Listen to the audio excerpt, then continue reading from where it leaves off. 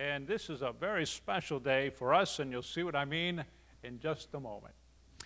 My Father, thank you so very much for this day, and we thank you for the church. We thank you that you have created this miraculous body of believers. Lord, that it's throughout our entire world, and we have a local expression of it right here. And we're just so blessed to be able to be part of this local assembly. We do want to pray you'll continue to bless and enrich everyone who's part of it. And we just pray you'll continue to help us to be filled with the Spirit of God. Through Jesus, we give you thanks and we pray. Amen. Well, I'd like to begin today by wishing you all happy birthday. Happy birthday. We celebrate the birth on Christmas, December 25th. Now, that may or may not be accurate. I don't really know, but we celebrate it then. But 50 days after the resurrection is a little more accurate. For tomorrow, I believe, is actually the 50th day and is the day of Pentecost. And it was on this day that the birth of the Lord Church actually begins. So, happy birthday, church, right? Happy birthday. Now, the Greek word for Pentecost means the 50th day. In the Old Testament, the Feast of Weeks, or Feast of Harvest, fell on the 50th day after Passover, which is our resurrection day, or what we call Easter. 50 days after our wonderful Lord rose from the grave, the Jews celebrated Pentecost, also called the Day of First Fruits, Numbers 28-26. So let me just read that for you. This will be an opportunity for us to actually study this great feast and what it means to us. Also on the day of the first fruit, when you bring a new grain offering to the Lord at your Feast of Weeks, you shall have a holy convocation. You shall do no customary work. Now, the amazing event of Pentecost in AD 30-ish saw the first fruits of a spiritual harvest as 3,000 souls in repentant faith trust Jesus Christ as Lord and Savior. And because they are saved, they were baptized and were added to the Lord's church. So let's read of this marvelous event. Acts 2, and I have a number of scriptures that actually involve 1 through 21, and then 32, 33, 36, 30 through 41. So I have a lot of scripture for you, so bear with me. It's just a wonderful thing for us to actually experience and to understand and know. So here we are in Acts 2, verse 1. When the day of Pentecost had finally come, they were all with one accord in one place, and suddenly there came a sound from heaven as of a rushing mighty wind, and it filled the whole house where they were sitting. Then there appeared to them divided tongues as of fire, and one sat upon each of them, and they were all filled with the Holy Spirit and began to speak with other tongues as the Spirit gave them utterance. And there were in Jerusalem Jews, devout men from every nation under heaven. And when this sound occurred, the multitude came together and were confused, because everyone heard them speak in his own language. Then they were all amazed and marveled, saying one to another, "Look, are not all these who speak Galileans? And how is it that we hear each in our own language in which we and those dwelling in Mesopotamia, Judea, Cappadocia, Pontus, Asia, Phrygia and Pamphylia, and Egypt, and parts of Libya adjoining Cyrene, visitors from Rome, from Jews and proselytes, Cretans and Arabs. We hear them speaking in our own tongues and the wonderful works of God." So they were all amazed and perplexed, saying one to another, "Whatever could this mean?" Others mocking said, They are full of new wine. But Peter, standing up in the 11th, raised his voice and said to them, Men of Judea, and all who dwell in Jerusalem, let this be known to you, and heed my words. For these are not drunk, as you suppose, since it is only the 3rd hour of the day, but this is what was spoken by the prophet Joel. And it came to pass in the last day, says God, that I will pour out my Spirit on all flesh. Your sons and your daughters shall prophesy. Your young men shall see visions. Your old men shall dream dreams. And on my manservants and on my maidservants I will pour out my Spirit in those days, and they shall prophesy. And I will show wonders in heaven above this, and signs in the earth beneath, blood and fire and vapor of smoke. The sun shall be turned into darkness, and the moon into blood, before the coming of the great and awesome day of the Lord. And it shall come to pass that whoever calls on the name of the Lord shall be saved. What a wonderful event this is. But I have more for you. I want to go on in Acts 2. Then Jesus, God, raised up, of which we are all witnesses, therefore being exalted to the right hand of God, and having received from the Father the promise of the Holy Spirit, he poured out this which you now see and hear. Therefore, that all the house of Israel know assuredly that God has made this Jesus, whom you crucified, both Lord and Christ. Now when they heard this, they were cut to the heart, and said to Peter and the rest of the apostles, Men and brethren, what shall we do? Then Peter said to them, Repent, and let every one of you be baptized in the name of Jesus Christ for the remission of sin, and you shall receive the gift of the Holy Spirit. For the promise is to you and your children, and to all who are afar off, as many as the Lord our God will call. And with many other words he testified and exhorted them, saying, Be saved from this perverse generation. Then those who gladly received his word were baptized, and that day about 3,000 souls were added to them. Now, let's pay attention first to verse 39 of what we just read. On the day of Pentecost, Peter declared, For this promise is to you. Who's the you? Jews. This is Jews. And to your children, the Jews' descendants, and to all who are afar off. That's us.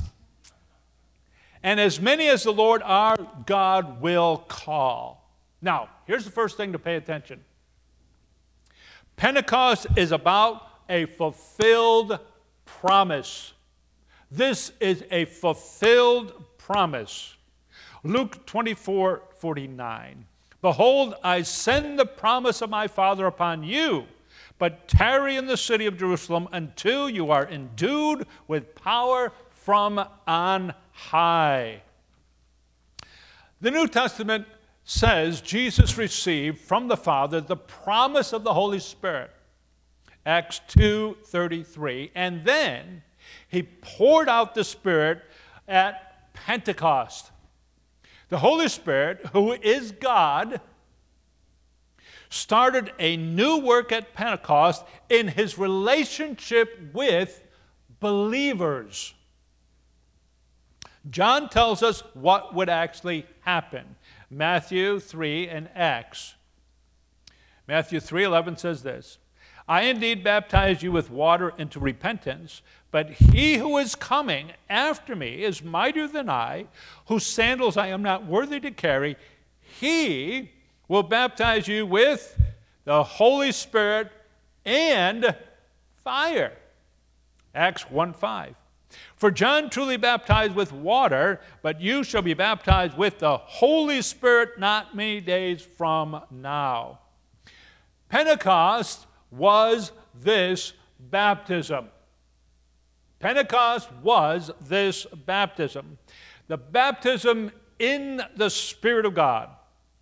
John had described the Holy Spirit being like wind. The wind blows where it wishes, and you hear the sound of it, but do not know where it comes from and where it is going.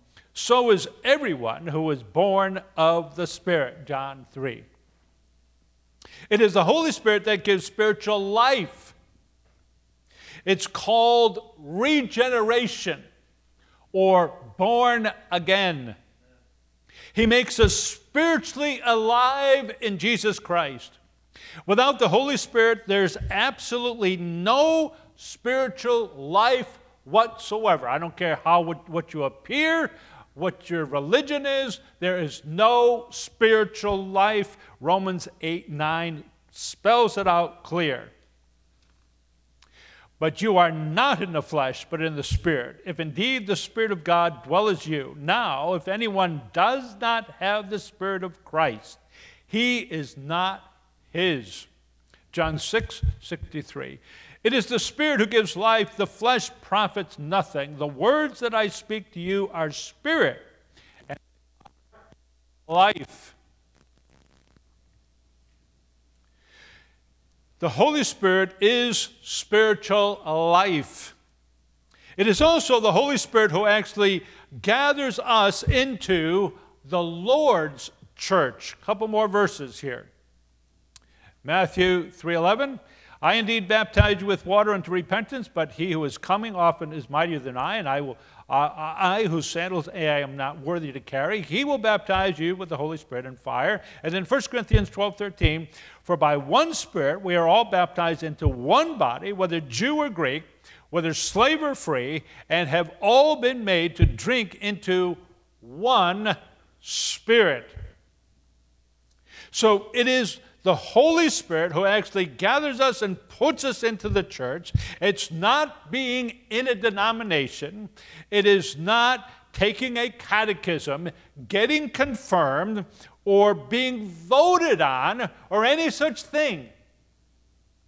It's being baptized with the Spirit upon receiving Jesus Christ. And that is what Pentecost is all about, and that's why it's so important for us. The Holy Spirit comes, rushing wind. There is no mistaking the fact that something special is taking place. The Spirit of God filled the whole house, immersing them in His presence. They were completely surrounded by Him. Like when one is actually immersed in water. Or it's like being dyed, taking a cloth and putting it in dye. You are immersed in the presence of the being of God totally. And then He changes your color. And it's no reference to skin pigment. You are now made pure, you are made holy, you are made totally clean. The Holy Spirit is now indwelling us as believers. Tongues of fire rest on each one of them. They began to speak in other languages. Those that are from different nations hear them speak in His own language about the mighty deeds of God. These were Jews, devout men who had made a pilgrimage to Jerusalem from many lands for the Feast of Weeks. That's what they're all there for, the Feast of Weeks. In verses 9 through 11, we have a list of nationalities and places that they come from. And the beautiful thing is that all those who receive the Lord in Jerusalem at Pentecost can now take the good news of salvation in Christ back to their own countries where they have come from. Thus, the gospel gets kind of a jump start. It's a jump start toward its eventual spread to all nations as Jesus had commanded in Acts 1:8. But you shall receive power when the Holy Spirit comes upon you. And you shall be witnesses to me in Jerusalem and in all Judea and Samaria and to the end of the earth. But these people who were baptized in the Spirit at Jerusalem are all Jews. These are Jews. Acts 1:8 talks about taking the gospel to everyone. Jews in their homeland, Jews in their scattered lands, Jews wherever they may be, and then Samaritans and even Gentiles. The body of Christ, which is called the church, is made up of everyone who receives Jesus Christ as their Lord and Savior, who are then baptized in the Spirit. The Holy Spirit takes up residence in us, in you, which has a profound effect on our lives. And all we have to do is take a look at someone like Peter. And obviously, a Spirit-filled Peter, very, very different than the one who cringed before a little girl, who denied his Lord 3 times. What made a difference in this man that we've just read about in Acts 2? People observing what was taking place accused the disciples of being drunk. Often alcohol does embolden an individual to speak what's on their mind, often in a foolish, out of control, slobbery kind of way. But Peter refutes this absurd accusation, saying it was only the 3rd hour of the day, or 9 a.m., 9 in the morning. And even those who are drunkards are not inebriated that early in the day. That was especially going to be true on a festival day such as Pentecost. This was holy. This was special. What transpired on this day of Pentecost was not a drunken aberration, some strange behavior from the norm. No, as already mentioned, what took place was a fulfilled promise to the Jew.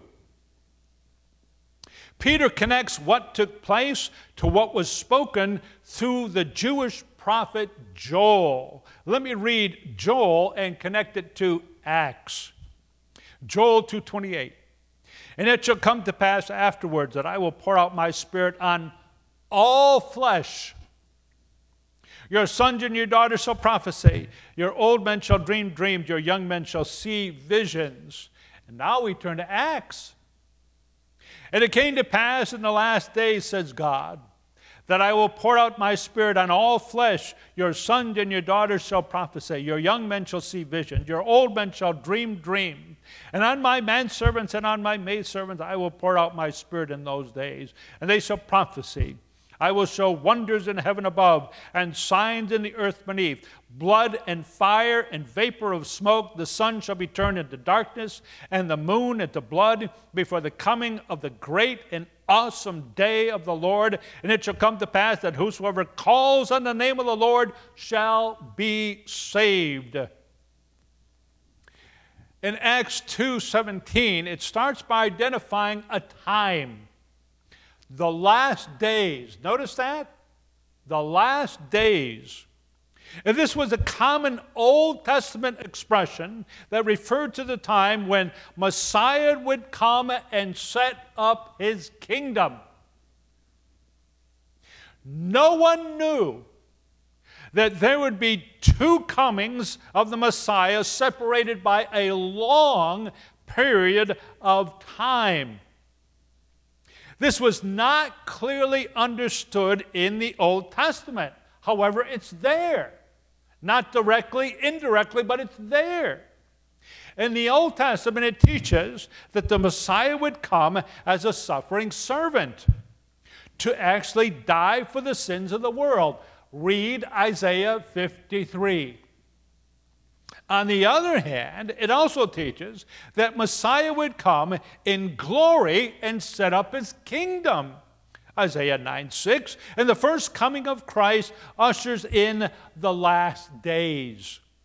The last days have thus lasted nearly 2,000 years, and during this time, God has graciously called Jews and Gentiles to salvation and actually chastened Israel for their unbelief. That's why it's so long. What does this have to do with the prophecy of Joel? I'm so glad you asked. The complete fulfillment of Joel's prophecy awaits the coming of the millennial kingdom, Christ's second coming. On the day of Pentecost, Act 2, it indeed throughout the church age was going to be playing a part in this whole process. But God had given both a preview and a sample of the power of the Spirit and what will actually be released in the kingdom age. So believers in the present church age have a foretaste of kingdom life with the Holy Spirit. In the millennial kingdom, when Christ comes back to rule and reign, God will pour forth His Spirit upon all mankind. Did you catch that? All mankind. Why all mankind? Because only the saved enter into the millennial kingdom. All mankind, only the saved entered into the millennial kingdom. All lost will be removed. It's the reverse of the rapture. During the church age, God pours His Spirit into only believers. Only believers. Thus, only believers who have the Holy Spirit enter Christ's church. And that's what usually the elders of a church or people who are interested in joining a local assembly, what's the requirement? You must be saved in the church, and now we recognize that. We recognize, yes, this is a believer, your profession of the Lord is true, and you are welcomed into the fellowship of believers. Only believers have the Holy Spirit enter into Christ's church. In the kingdom, there will be perfect peace. Isaiah 9:7. Peace rules now in the church age only in the heart of believers. In the kingdom, Jesus will reign. He reigns now in the hearts of those who have received Jesus Christ as Lord and Savior. In the kingdom, Christ will judge all men. He's the judge. Now, in the church age, He judges His people through the church, Matthew 16:17, and through the Spirit's convicting ministry in their lives, John 16:8. Let me just read those. Matthew 18:16-17. But if he will not hear, take with one of you 2 more, but by the mouth of 2 or 3 witnesses every word may be established. And if he refuses to hear them, tell it to the church. But if he refuses even to hear the church, let him be to you like a heathen and a tax collector. Then John 16:8 says this, and when He has come, He will convict the world of sin and of righteousness and of judgment. That's the Holy Spirit. We will ultimately come to full fruition of the kingdom, but it began to be seen at the birth of the church at Pentecost. However, not all the components of Joel's prophecy are actually prefigured in the church age. It's not until the Spirit is poured out upon all mankind that your sons and your daughters shall prophesy, and your young men shall see shall see vision, and your old men shall actually dream dreams. The nature of the prophecy, dreams, and visions that will take place during the millennial kingdom remains a mystery. We know that prophecy had begun to be exercised in the early church, or else we would not have the New Testament. We believe prophecy continues today by proclaiming God's completed word. No additional revelation has come to the church throughout this age. That might change in the millennial kingdom. I don't know. I really don't know. In any case, it will be the Spirit of God who actually does this. And this is what Peter is pointing out to his listeners in Acts chapter 2. This is the promised Spirit. What they were observing was not the effects of alcohol, but the effects of the Holy Spirit. And this is something the Jews had never seen before, even though it had been predicted in their holy book. Joel's prophecy involved a great work of the Spirit of God, and that is what they were witnessing, even though the total prophecy was not being fulfilled until Christ's second coming, when his foot actually touches the Mount of Olives. There was no blood, fire, or vapor of smoke. The sun was not turned into darkness, nor the moon into blood at Pentecost. These are all events that accompany the second coming of Christ. They are connected with his return. Let me take a look at Matthew 24. Matthew 24 says this: immediately after the tribulation of those days, the sun will be darkened, the moon will not give its light, the stars will fall from heaven, and the powers of heaven will be shaken. Then the sign of the Son of Man will appear in heaven, and then all the tribes of the earth will mourn, and they will see the Son of Man coming in the clouds of heaven with power and great glory. What a day that will be! Yet, the Spirit had to 120 believers in the upper room, fulfilling the promise to baptize them. The millennial promise, Holy Spirit, was now before them. Everything now depended upon what they were going to do with you-know-who, Jesus Christ. Everything was now dependent upon what they were going to do with our Savior. The climax of Peter's quote from Joel was, "And it shall be that everyone who calls on the name of the Lord shall be saved." Acts 2:38. "And that every one of you be baptized in the name of Jesus Christ for the remission of sin, and you shall receive the gift of the Holy Spirit." You see, he's exposing them. He's providing for them. There it is on the threshold. Receive Jesus, and you'll receive all that has been promised of the Spirit of God.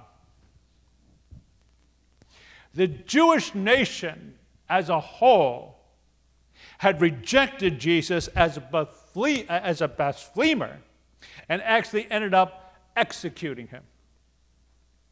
Now, Peter calls on them to turn their backs on all that unbelief and embrace Jesus as their Messiah.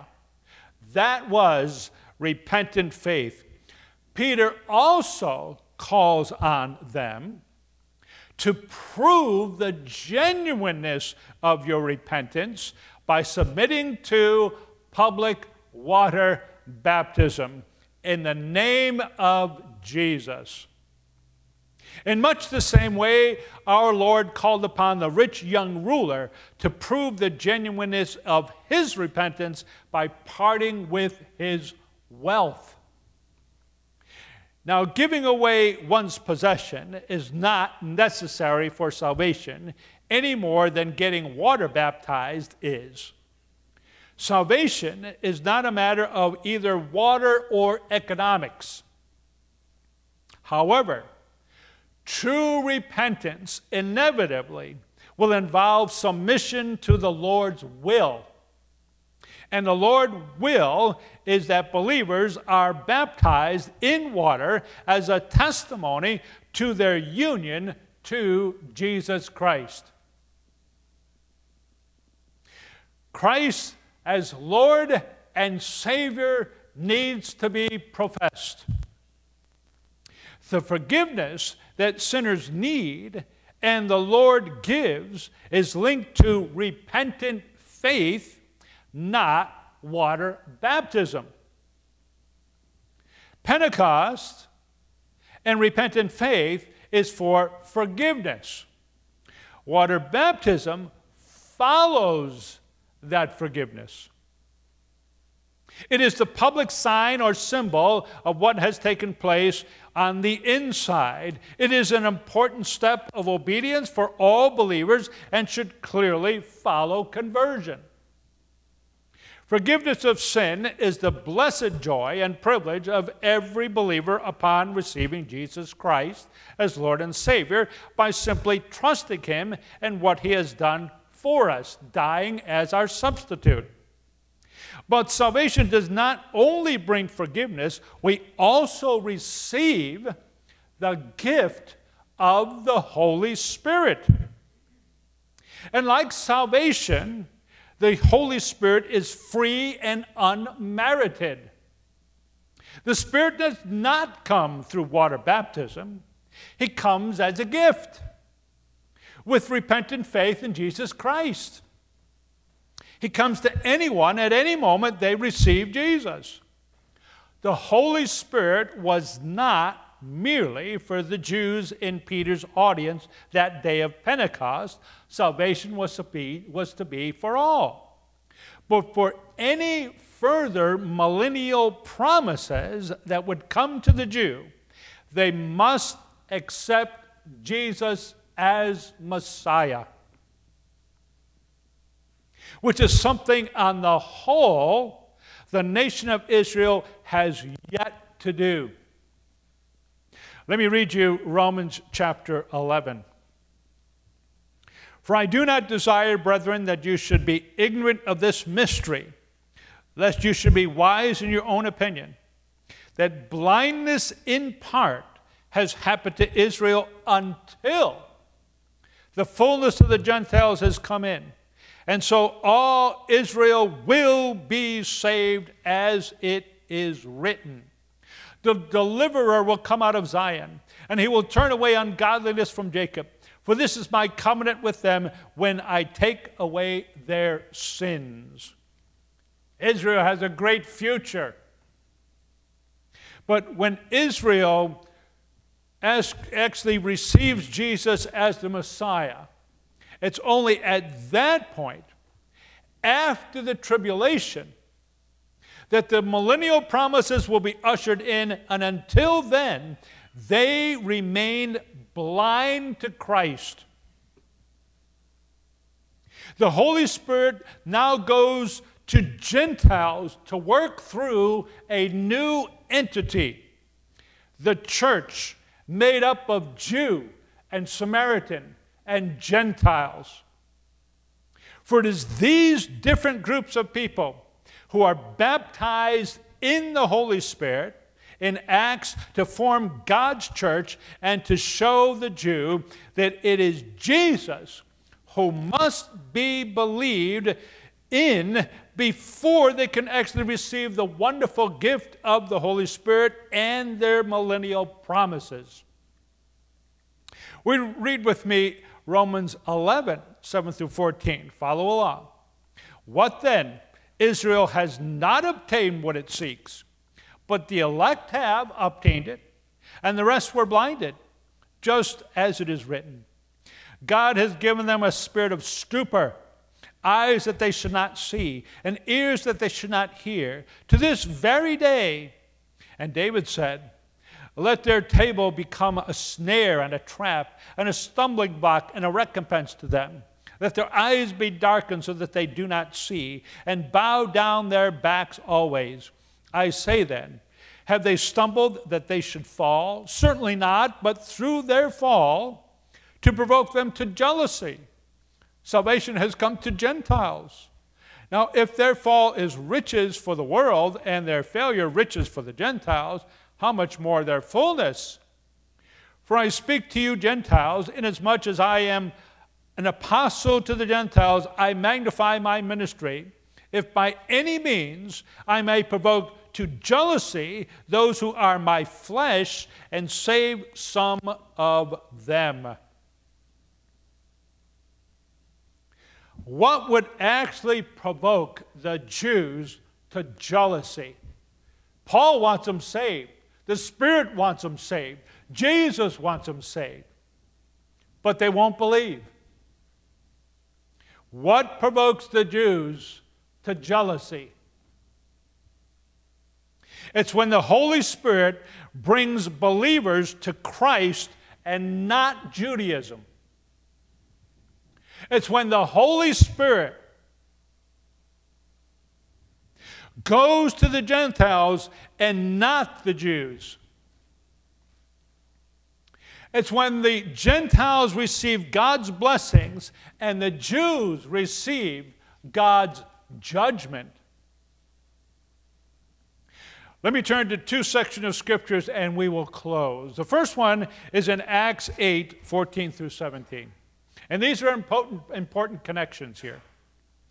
Now, when the apostles who were at Jerusalem heard that Samaria had received the word of God, they sent Peter and John to them, who, when they had come down, prayed for them that they might receive the Holy Spirit. For as yet he had fallen upon none of them, that only been baptized in the name of Jesus, of the Lord Jesus. Then they laid hands on them, and they received the Holy Spirit.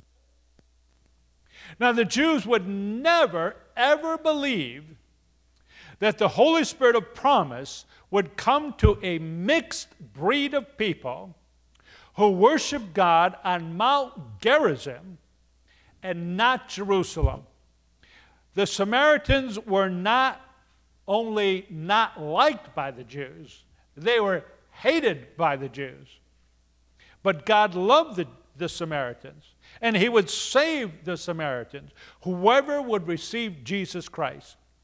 And we see Samaritans receiving Jesus as Savior, being baptized in water, but not receiving the Holy Spirit. Why? Because God was going to show the Jewish Peter and the Jewish John that the Spirit would come upon Jews as well as Samaritans. And thus, when Peter and John lay their hands on them, they received the gift of the Spirit. It was so that the Jews could see, the Jews could identify that, you mean this promise that was going to the Jews is now going to the Samaritans? Absolutely. And the same thing happens in Acts chapter 10. Let me read this section. And he commanded us to preach to the people and to testify that it is he who has ordained by God to be judge over the living and the dead. To him all the prophets witness that through his name, whoever believes in him will receive remission of sin. And while Peter was still speaking these words, the Holy Spirit fell upon all those who heard the word. And those of the circumcision, who's the circumcision? The Jews. And those of the circumcision who believed were astonished, as many as came with Peter, because the gift of the Holy Spirit had been poured out on the Gentiles also. They're shocked it goes to the Samaritans, and now they're astonished that it goes to the Gentiles. For they heard them speak with tongues and magnify God. And Peter answered, can anyone forbid water that these should not be baptized who have received the Holy Spirit just as we have? The Holy Spirit fell on the Gentiles in the same way as it fell on the Jews on the day of Pentecost. That convinced Peter and the other Jewish believers with him that the same Spirit had come to both. This was a giant step for these Jews to admit that God was coming to the Gentiles as well as the Jews. Thus, all recognized that Gentiles should also be water baptized. Water baptism followed salvation. Peter's entire argument for baptizing Cornelius and the others rested on the fact that they had received the Holy Spirit upon believing Jesus, and therefore were saved. They were baptized with the Holy Spirit. Water baptism thus played no part in their salvation. Because of Spirit baptism, the Jews, like the Jews, they were now going to publicly confess in symbolic fashion their inner transformation of salvation and identify themselves through water baptism. Thus, from that day to the present, that very day to now, when a person comes to Christ, believing and receiving Him as their Lord and Savior, trusting in His finished work on the cross and resurrection, the Holy Spirit comes into that believer, providing them eternal life, baptizing them into the body of Christ, what we call the church, and they are saved. Once saved, a public confession is then to be made. They are to be baptized in water. Because Israel rejected Jesus, they lost out on the gift of the Holy Spirit and the millennial promises for now. That will change when they receive Jesus at the end of the trib. But we now, we who know Jesus, form the church. We have not lost out on the Holy Spirit of God, and we should live in His power and by His word. Human might is no substitution for the Holy Spirit. The church should not be marketed. It should not be market-driven. It should not be purpose-driven. It should be Holy Spirit-driven. Then we have what God provided for us. All the self-help programs in the world cannot match the beautiful and powerful work of the Holy Spirit in the lives of repentant, baptized believers. The Holy Spirit is provided and given and is in us to transform us into the image of Christ. 2 Corinthians 3:18. But we all, with unveiled faces, beholding as in a mirror the glory of the Lord, are being transformed into the same image from glory to glory, just as by the Spirit of the Lord. We are strengthened on the inner life, in the inner man, Ephesians 3:16. That He would grant you, according to the riches of His glory, to be strengthened with might through His Spirit in the inner man. We are shed abroad with God's love. How? Romans 5:5. Now hope does not dissipate, because the love of God has been poured out in our hearts by the Holy Spirit who is given to us. It produces a lovely cluster of a ninefold fruit. Galatians 5. But the fruit of the Spirit is love and joy and peace and long-suffering and kindness and goodness and faithfulness, gentleness, self-control. Against such there is no law. He assists us in our understanding of Scripture. 1 Corinthians 2:14, but the natural man does not receive the things of the Spirit of God, for they are foolishness to him, nor can he know them because they are spiritually discerned. He aids us in our prayer life. Romans 8:26, likewise the Spirit also helps us in our weaknesses, for we do not know what we should pray for as we ought. But the Spirit himself makes intercession for us with groanings which cannot be uttered. And he grants assurance of our right relationship with God himself in 1 John 4:13. But this we know, that we abide in him and he in us, because he has given us of his Spirit. Make sure the power of the Holy Spirit is yours today. It came on Pentecost. It formed the church. It's for you. You have received the greatest birthday present that has ever been given anyone, the gift of the Holy Spirit. God in you. Happy birthday.